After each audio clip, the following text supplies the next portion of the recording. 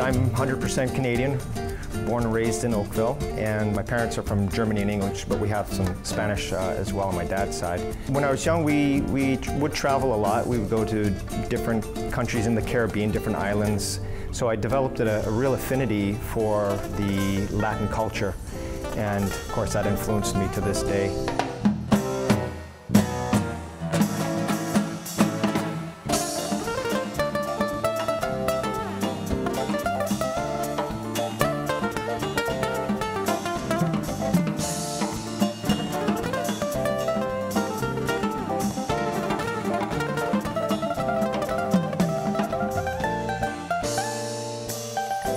From a very young age, my dad introduced me to classical music. He actually studied opera singing, so he was very much into classical music, and I think that was a great blessing for me. The melodicism of that period, and also the way they would orchestrate and have counterpoint, all that sort of classical way of thinking, I like to integrate that into my music, which of course is Latin-based.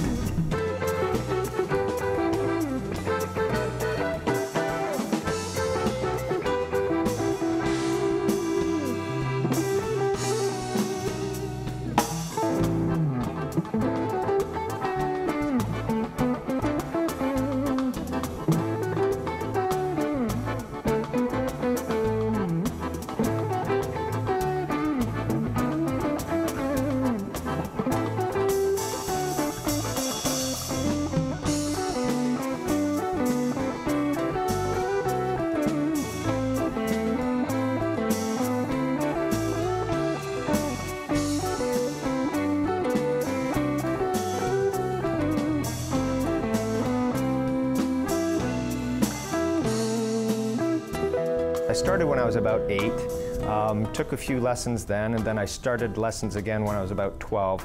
So altogether, I probably took maybe about a year's worth of like weekly lessons. But I was very self-motivated, like my parents didn't have to say, you have to practice. Actually, once I got that guitar in my hand, I just became obsessed with it. I was very artistic before that. I used to do a lot of drawing. So my mind already had that love for creativity.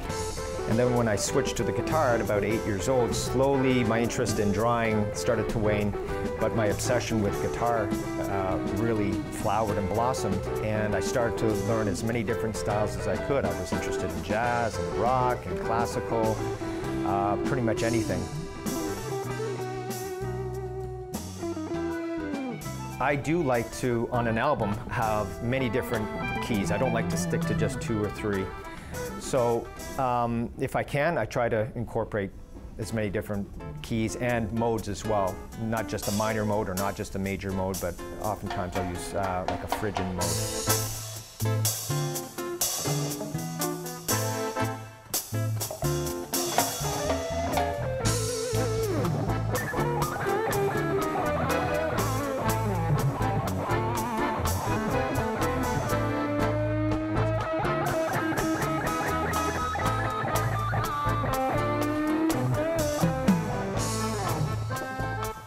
Cha-cha-choo is based on the cha-cha-cha rhythm, so it's kind of a play on that style or that word, cha-cha-cha. I actually knew a Chinese girl named Chu, so I kind of named it after her.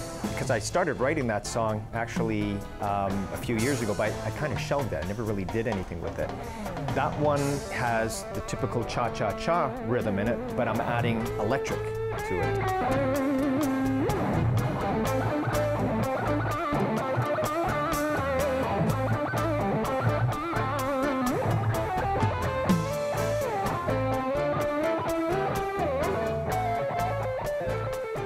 Well, 100% music is my life, you know.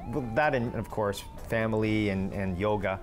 But at the core of it, music has given me so much, so I always honor that and respect that.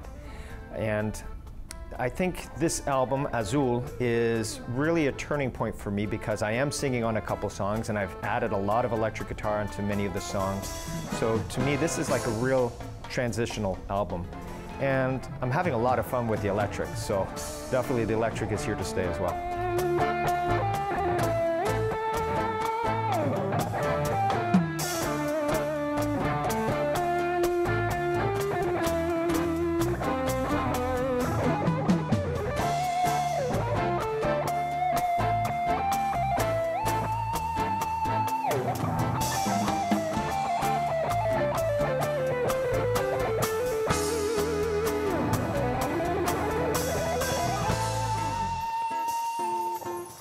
having the diversity that we have in Canada and living close to Toronto is really a blessing, because this area, we have so many different cultures. So when I'm recording an album and I think to myself, you know what, a certain instrument would really work well there. Well, there's a musician in Toronto that knows how to play that instrument, whatever it is.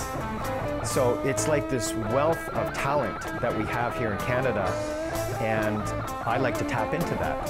You know, I don't want to be just a guitar player. I want to be this musician that brings cultures together and brings ideas together and brings people together. And that's the power of music, that music can do that, that music can embrace so many different cultures. It destroys borders, it destroys stereotypes, and it shows you that how everything can work together in sync, in harmony, and create something so beautiful.